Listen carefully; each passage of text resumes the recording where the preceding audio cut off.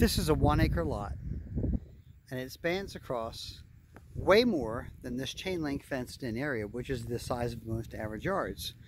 We're going to take a walk out to a stake in the ground.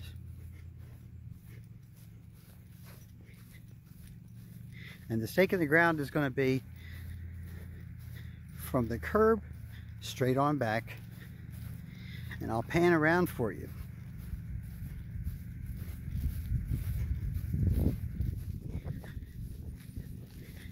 I'm moving quite a distance here, folks.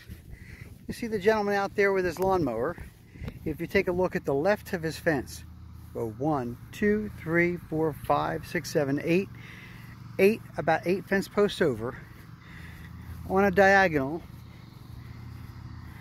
This is approximately where the property line angles. So let's just pan from here, and then at the 8th post it comes straight back to the curb again. So you've got kind of a triangular wedge. Imagine coming straight across, and then all the way back there is the house. It's basically about 2 building lot sizes over what we've got. So if you took that home and that fenced in yard, you could practically do that again back here. So I'm stepping back on an angle. I'm still on land that is part of this property, just to give a buyer a true feeling of how much land there really is here. It's quite a bit. I think that's really important for you to realize how much land is included and that you have no restrictions.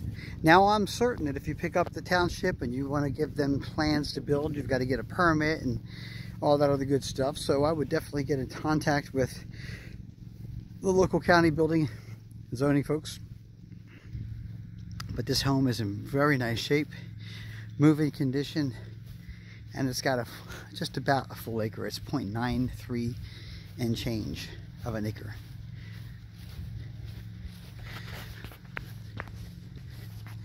There's also a brand new Bosch split HVAC system put in. State of the art, and that was just installed. Paperwork is included. Hope that helps you a little bit to see. I'm behind the chain link fence again. So where that stick is, we've already been walking out to it. It's about right there. And then to about the 8th from the left side post, and then it comes back in straight on.